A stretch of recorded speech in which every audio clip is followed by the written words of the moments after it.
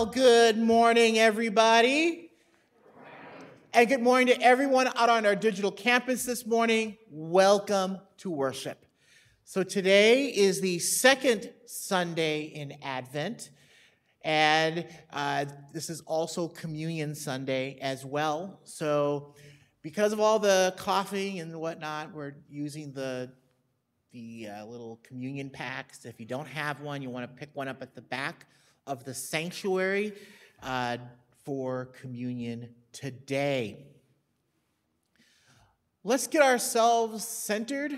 So we have found our feet, we have found our seats. Let us take in one deep breath and hold and breathe out. And then we will take in another breath of life and hold and breathe out. And then one last breath of the Holy Spirit, bringing it into our bodies. And hold and breathe out as we go in to worship.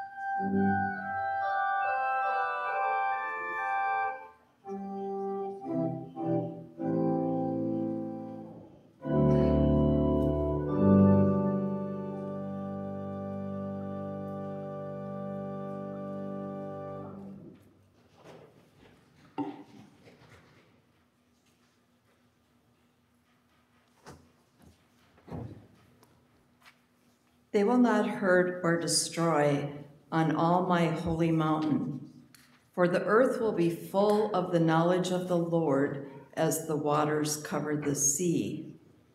On that day, the root of Jesse shall stand as a signal to the peoples. The nations shall inquire of him, and his dwelling shall be glorious. We are the followers of that root of Jesse Isaiah spoke of.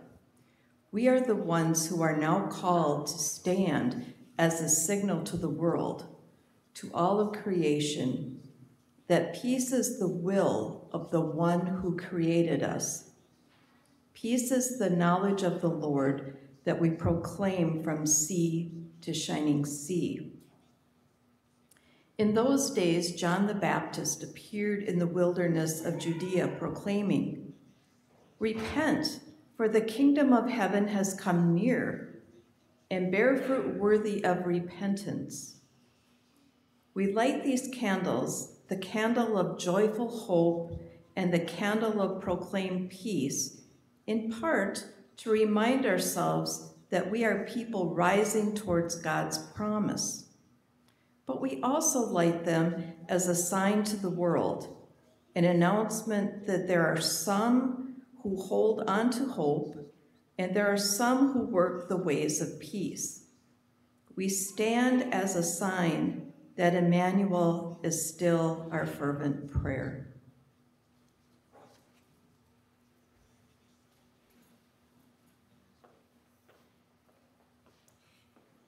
Please stand and join and sing together our opening song, "Come Thou Long-Expected Jesus."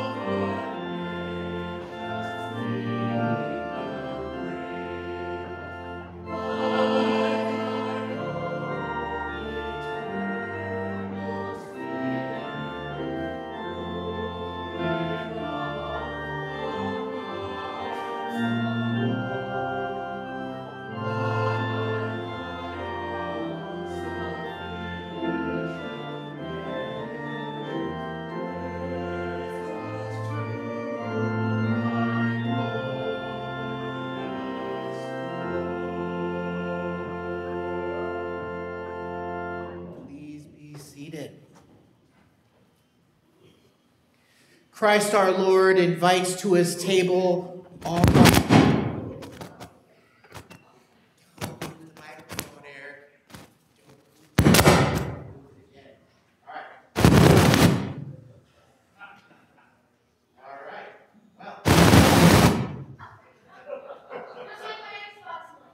Yes, just like your Xbox mic. All right, so let's try this again. Christ our Lord invites to the table all who love him, who earnestly repent of their sin and seek to live in peace with one another. Therefore, all are welcomed. All are welcomed. The Lord be with you. Lift up your hearts.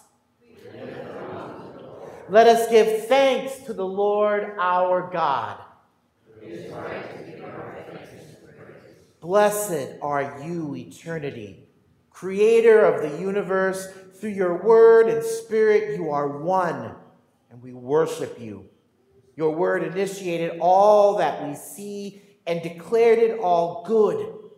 Through your breath, we received our being. When we fell into sin and spiritual death, you did not abandon us. Through your covenant with your people Israel and through prophets and teachers, you stayed in relationship with us.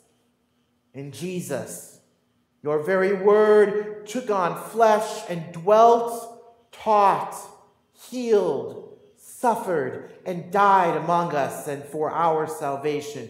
Through Jesus, we have the fullness of grace and truth.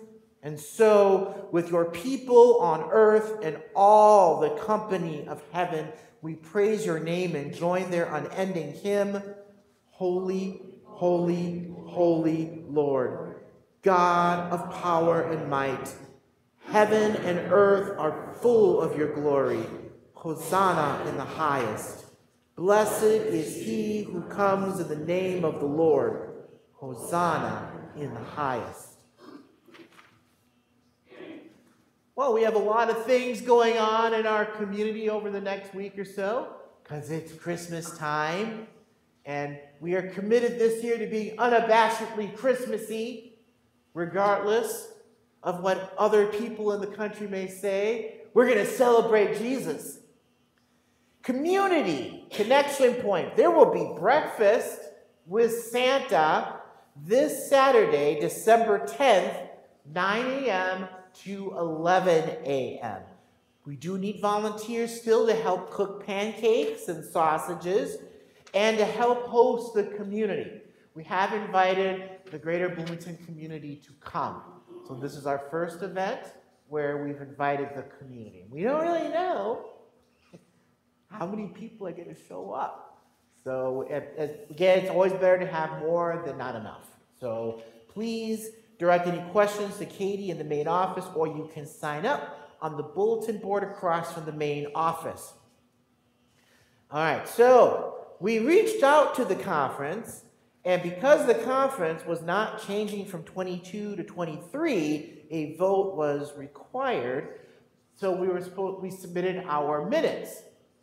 Unfortunately, the conference said, "Niet." And so we have to re-vote on it because I have to, my pay has to be in line with what the conference said. The conference has a minimum scale, and apparently I wasn't meeting the minimum scale. So we will have to re-vote about it. We will put out an announcement about it. You'll have all the information regarding it. We didn't do anything wrong. We didn't do anything wrong. We just got different information from the annual conference. And when it comes to annual conference, love the annual conference, but sometimes they make things around here exciting.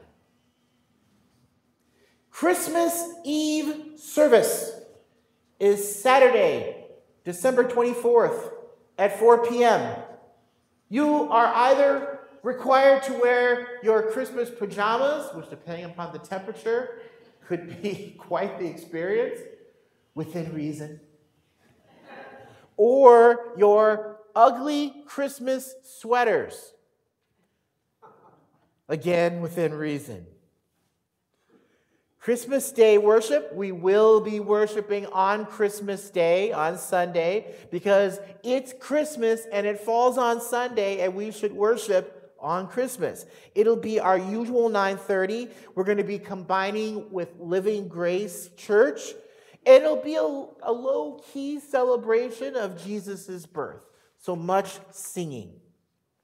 So, with all of that fun, we're going to go back into worship and do a little more singing.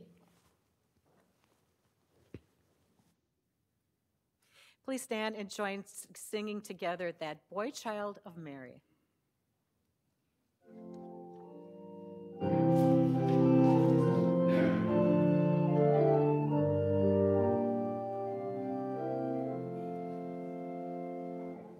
That boy child of Mary was born in a stable, a manger his cradle in Bethlehem. What shall we call him? Child of a manger. What name is given in Bethlehem? That boy child of Mary was born in a stable, a manger his cradle in Bethlehem. His name is Jesus, God ever with us, God given for us in Bethlehem. That boy child of Mary was born in a stable, a manger his cradle in Bethlehem. Gladly we praise him, love and adore him, give ourselves to him of Bethlehem. That boy child of Mary was born in a stable, a manger his cradle in Bethlehem. Please be seated. Okay, so we're going to go into prayer time now. And so we want to be focused on many things. Prayers for those still in healing, physical, emotional, and spiritual, especially this time of the year. That can be tough for some folks. Prayers for those who have lost folks over the course of the year. Again, we want to keep them in our prayers. And if you know people who have lost someone, please keep them in your prayers. Keep them in your thoughts. Prayers for the children, the poor, the homeless across our nation. They're trying to do stuff for the homeless. Sometimes they get it right, and sometimes they don't. Right? But we have to believe and pray that long-term the situation of homelessness across our nation will be resolved. Prayers for our new bishop, Lynette Plombeck. Our continued prayers for healing for our district superintendent, Dan Johnson, and for the entirety of the United Methodist Church and the Church Universal. Prayer for unity within the United Methodist Church. Let us now confess our sins before God and one another, and we'll begin in silence.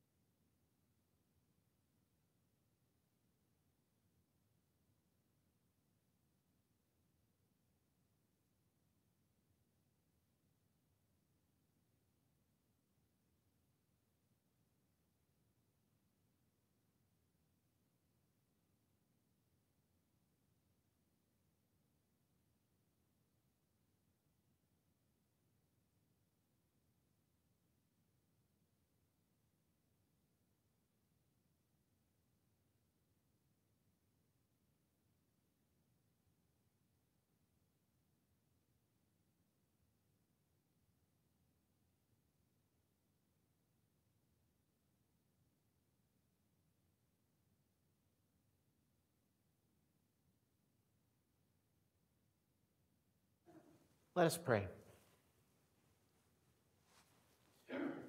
Lord, in the desert we find you. In all our struggles and in all our faults, we seek your goodness. Forgive us when we forget you. Forgive us when we forget our neighbors and do harm and not good towards them. Help us remember our baptism and to be grateful for it. Hear the good news. Grace has rescued us. We are not forgotten by God, but remembered and forgiven. This proves God's love for all of us. In the name of Jesus Christ, we are forgiven. And now, in the confidence of being in right relationship with our God, let us pray the prayer that Jesus taught us to pray. Our Father, who art in heaven, hallowed be thy name. Thy kingdom come, thy will be done, on earth as it is in heaven. Give us this day our daily bread, and forgive us our trespasses, as we forgive those who trespass against us. And lead us not into temptation, but deliver us from evil. For thine is the kingdom, and the power, and the glory forever. Amen. So we have a lot of things going on in our community. And first of all, I want to thank everyone for their generosity during this season. It has enabled us to feed people.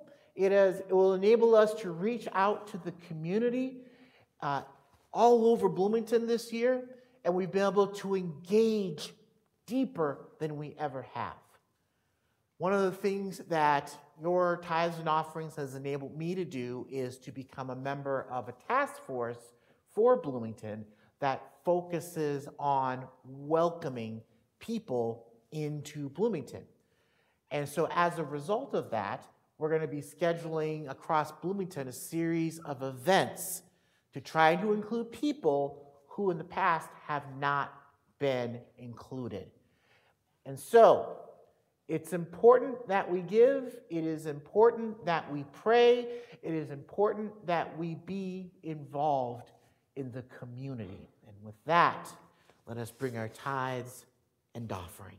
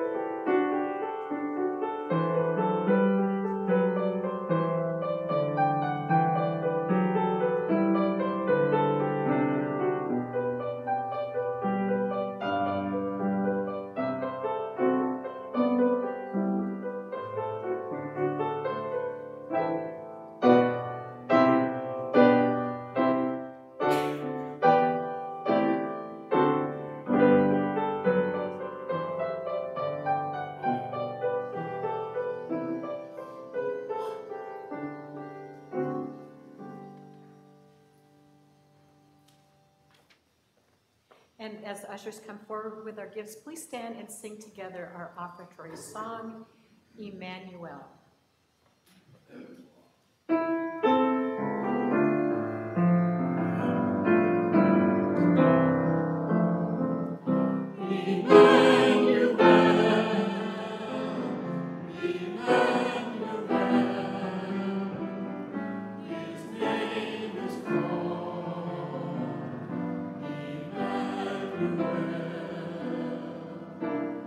God with us, revealed in us.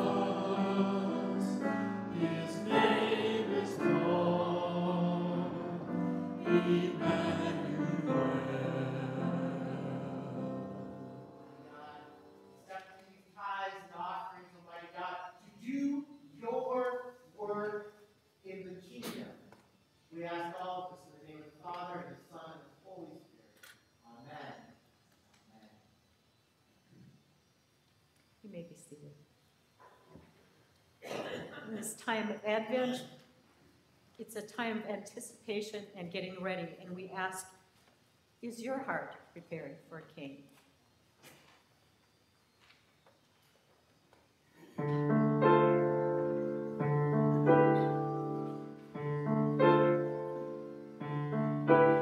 In the quiet of the night, or in morning's early light, is your heart prepared for a king?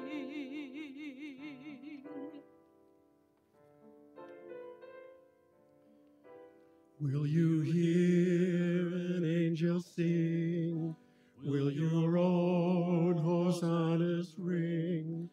Is your heart prepared for a king?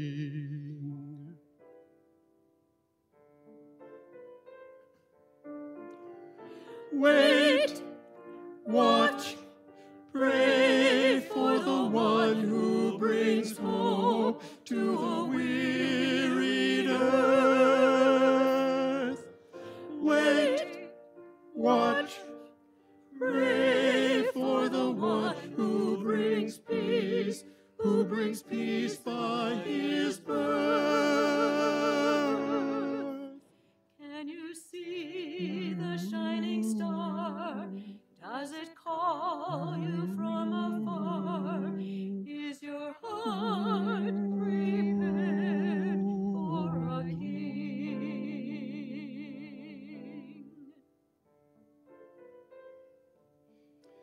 Is the babe of whom we sing were to be our God and King? Is your heart prepared? Is your heart prepared? Is your heart prepared for a king?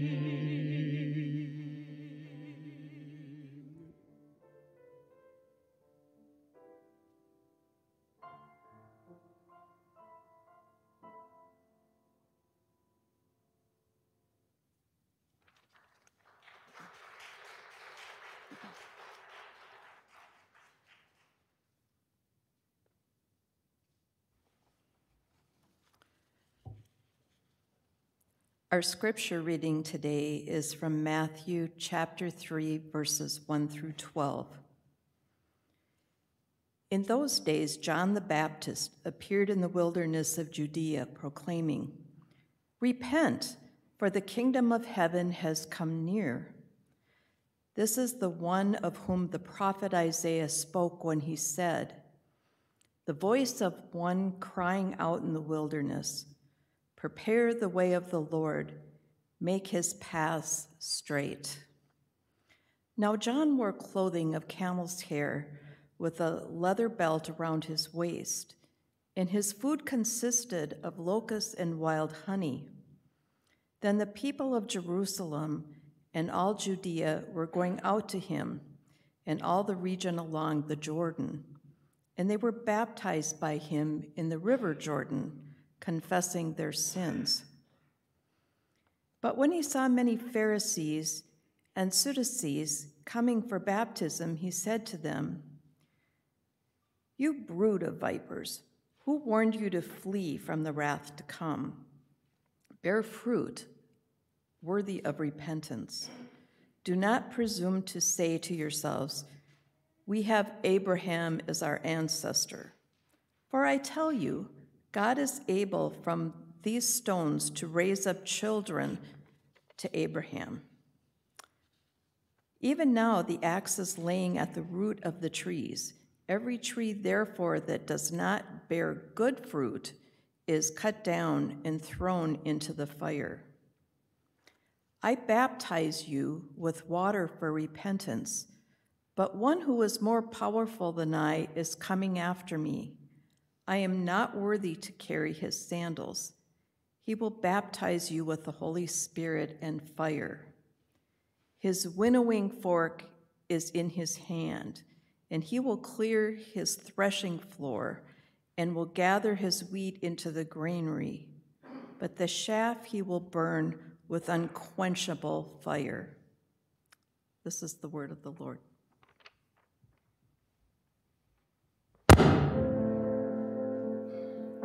Peace. We hear that word and we envision something without conflict. Peace involves that, but there's so much more. Peace is a restored state of wholeness. The birth of Jesus announces the arrival of peace, and the death of Jesus creates peace with God. And when the angels proclaim peace on earth, the shepherds heard what our hearts long to hear, that God is indeed restoring all of it to his original and glorious purposes. So may we experience that kind of peace. It's an invitation for every person, and it's here now because Jesus is here now. This is peace. Welcome to Christmas.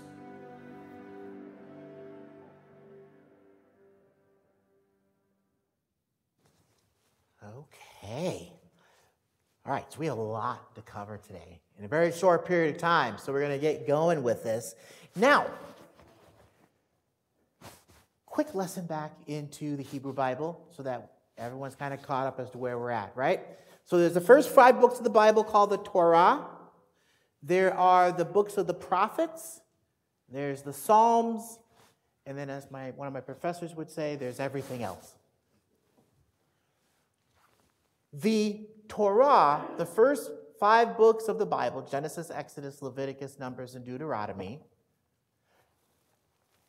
they tell us of what God has done. The prophetic books tell us what God has said. And the Psalms are our response as humans to all of that. All of those books were written as a response to the destruction of the first temple and Israel being sent into exile and trying to make sense of that trauma that had happened to them. It goes back over and over again in that writing to it. Much of the writing in that period, in the period of the Hebrew Bible, we, not as in other theologians, historians, and anthropologists, have being written during the period of the exile and shortly thereafter during the restoration. The New Testament repeats many of those same motifs.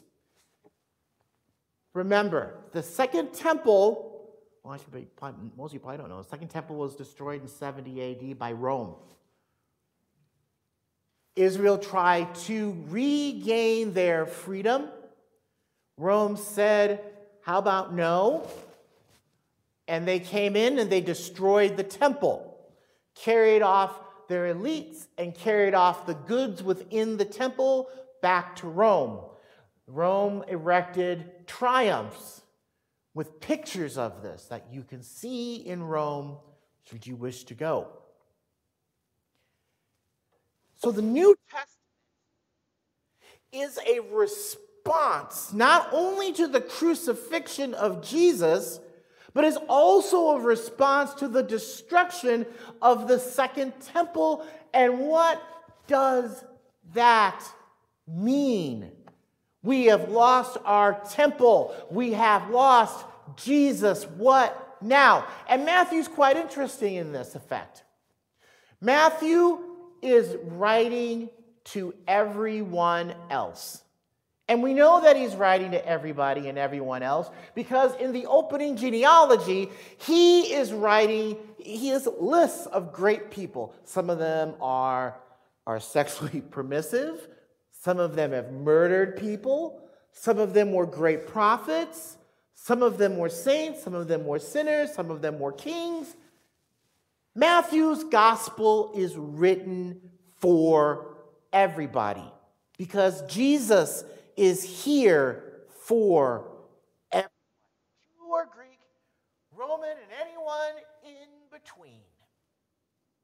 This week's reading brings us to John the Baptist, who in Matthew's gospel is cast as a prophet. We know that he's cast as a prophet because he says prophetic words. He announces that the kingdom of God is at hand. He refers back to Isaiah in 1st Isaiah, who makes reference to the fact that there is a Messiah coming, the anointed one, who will be the new Davidic king. Because in the Hebrew Bible, God promises David that his kingdom will reign forever, which is kind of hard to see at this point, given that they are a territory of Rome. We know that John is a prophet also because he's wearing the prophet's uniform. Camel hair clothing, a belt of flesh around his waist. He's out away from the community so that he is casting, kind of saying, hey, this is where the community is going. You have an option to change. And he eats locusts and wild honey. This is to tell you that he is a prophet. The people that Matthew's writing to would know what a prophet is. They would know what an oracle is, but they wouldn't know what a prophet is. So Matthew has to explain it. As you read Matthew during the lectionary, you will see in Matthew that he does a lot of explaining. He assumes that you don't know anything about ancient Hebrew religion. John is predicting the arrival of a conquering power called the kingdom of God. The concept in Greek is referred to as basileia. God is forming an army to retake his land. Jesus is at the head of that army. All of us are members of that army. The kingdom of God is at hand, and we show up in places that need God. Places, it could be a bar, could be a strip club, could be a place where they're selling drugs. We have shown up in places where crimes have been committed, genocides have been committed. We show up with the cross and we say, the kingdom of God is here. Stop what you're doing. Turn and follow God. John promoted baptism. Now, the concept of baptism isn't an odd concept to the people that he is baptizing. In Hebrew religion, there is this concept of the mikvah. The mikvah is a ritual bath. When you went up to Jerusalem, and you always went up to the high place at Jerusalem, as represented by our high place here in the sanctuary. You go up the stairs to the high place. You would go up the mountain to worship at the temple. But before you could do that, you had to be ritually pure. So there would be a series of baths where you could step in and immerse your entire body in cold, running, living water. You would come out of that water pure and ready to go up to worship. John is calling people out of the cities into the Jordan River to be baptized, to go into the water one final time for the forgiveness of their sins so that they can be forgiven and go on with their lives. And we know that this was appealing because both Pharisees and Sadducees went. And Pharisees and Sadducees hate each other. They're two rival parties. So clearly there was something about this experience of baptism that mattered. What is baptism? It's a sacrament. We do it with little babies. We confirm it when they complete, hopefully when they're in their teenage years, they'll come back and confirm. But what is it? Baptism according to Wesley, is a final death. When you are baptized, that is the first and last time that you will die. From that point on, you have eternal life through Christ. You should have confidence that when you pass on, that you will go into eternity to be with God. You should have a confidence in that baptism. You should have a gratefulness for that baptism. It means that no matter what you do, God's hedge of protection is around you. Baptism would not have been an odd thing. The experience of the ritual bath is appealing to them because it is a redemption of their sins. And we know that because in Matthew verse 5, he talks about the people of Jerusalem and all Judea were going out to him and all the region along the Jordan, and they were baptized by him in the river Jordan, confessing their sins. Now, what's interesting about baptism is how we do it now. Babies can't confess their sins. They cry, but they don't have sins. Well, okay, most babies may have committed a sin, but they didn't realize that they had committed a sin, right? But we all, as adults, know exactly what sin is. Here is one of the things I want you to take away. Your baptism protects you. Your baptism puts a hedge of protection around you so that as you go out in the world as a Christian, you should not have to give in to the guilt and the frustration and the anger. You should always know that you can always come home. You are never so far away from God that you can't come home. You are never so locked in sin that you can't come home because the waters of baptism protect you. Through baptism, we no longer die in our sins, but are forgiven and open to eternal life. It frees us in this life to live completely free of guilt and shame. We all will fall short. We all will sin. Sorry, only one guy got through life without it. But nothing can separate us from Christ when we are baptized. John the Baptist points to Jesus, who is literally coming as Messiah. And after this speech, we don't cover it in this week's reading, but Jesus shows up on the scene to be baptized. And John is like, whoa, all right, why am I baptizing you? You should be baptizing me. And Jesus says, interestingly enough, we should do this anyhow because this is how it should be done. And it's not that Jesus needed to be baptized. Jesus was God wrapped in a squishy body. Jesus baptized himself so that you would all know how important it was. That if it was important enough for Jesus to immerse himself in the baptismal font and waters, that it is important. That when Jesus goes to the table and celebrates communion with the disciples, it is important. When Jesus goes off to pray and to sit in silence and listen for God and sometimes to call out and wrestle with God, prayer was important to him. That's a hint that prayer is important to the life of the Christian. All of these things he does, modeling Christian righteousness, or how the Christian should live in their daily lives.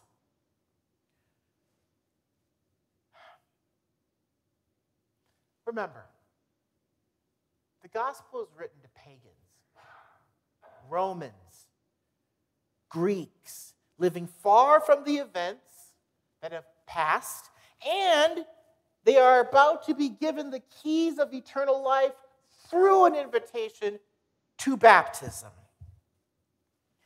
God's rescue plan with Jesus coming out of the water is in effect. What's interesting is there's one key thing that the gospel writers never really say. They never say when Jesus knew that he was the Son of God. I've always been curious as to what that is and when that is. We get hints, but the first thing is, would God want when he put himself in Jesus, for Jesus to know that he is the Son, that he's a piece of eternity? Who knows? I don't know. No idea. What we do know is when he came out of the water, he knew who he was. He knew his mission. He knew what he was called to do. God manifested the full power of eternity into him. So, we come to the other sacrament, the final sacrifice of God for our sins. Baptism and communion bookend the lives of the believer. The Gospels are not for the dead, but for the living. What happens between birth and death matters. Your life isn't preparation for death, because through baptism we have already died. Baptism is an empowerment for you to go into the world and to manifest the kingdom of God in the world. It is an empowerment. You are empowered to talk about your faith to others. You are empowered to pray over people for healing, and you should expect that they will be manifested in healing. We are all called to teach others who may not know who God is about who God is, what Jesus has done in your life. That's what we're called to do. The gospel of our lives is written between sacraments. And praise God that we have the sacraments given as a gift. Amen. Let us go to the table.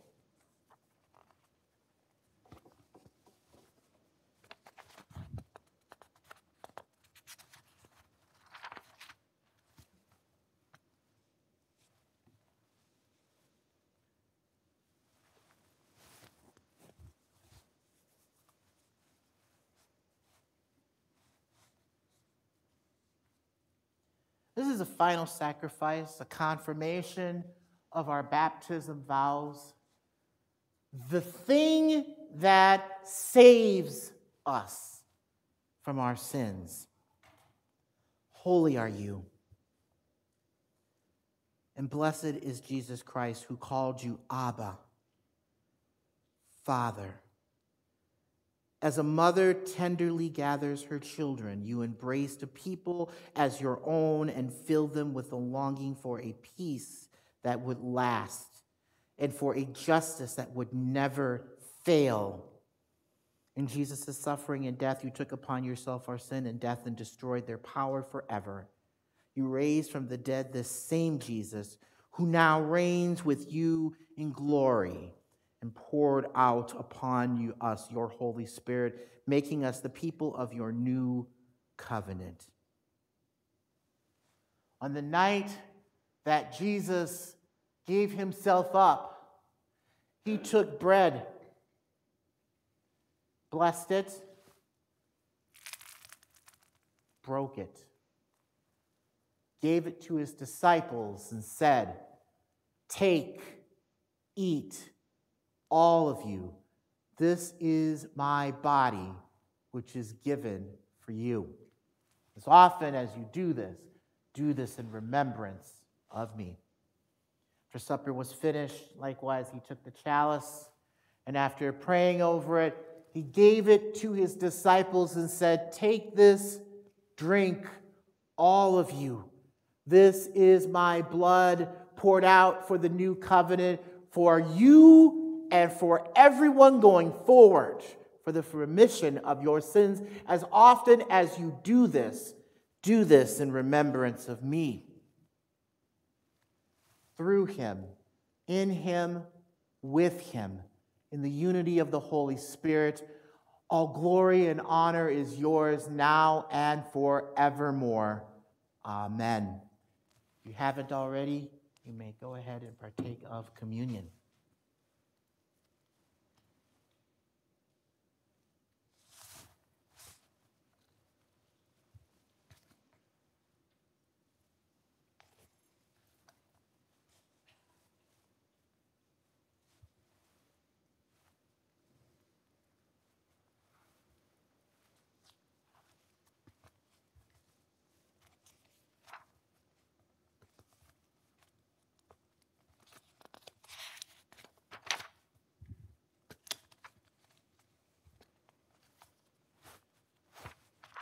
Let's pray.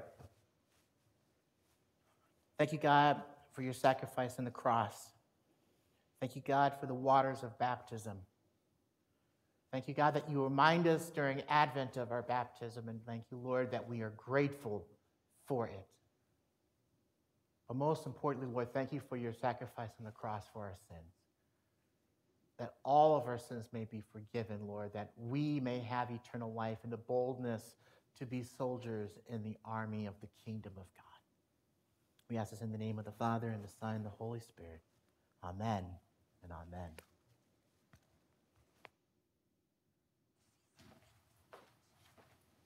We invite you to stand and sing together our closing hymn, "He is Born the Holy Child."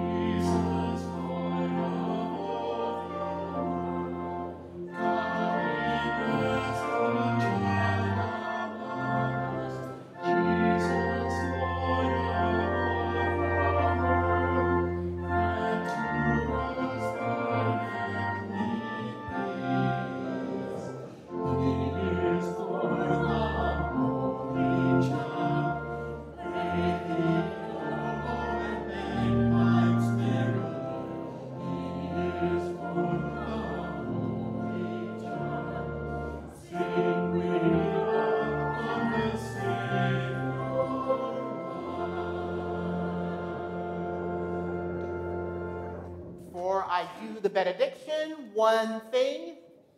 There are some scam artists saying that I want you to send me a bunch of gift cards. That is not true. It's a scam. It's that time of the season. It's the time of season for gift giving, and then it's the time of the year where scam artists try to take said gifts from us. So, be mindful in your emails. Be mindful of your phones.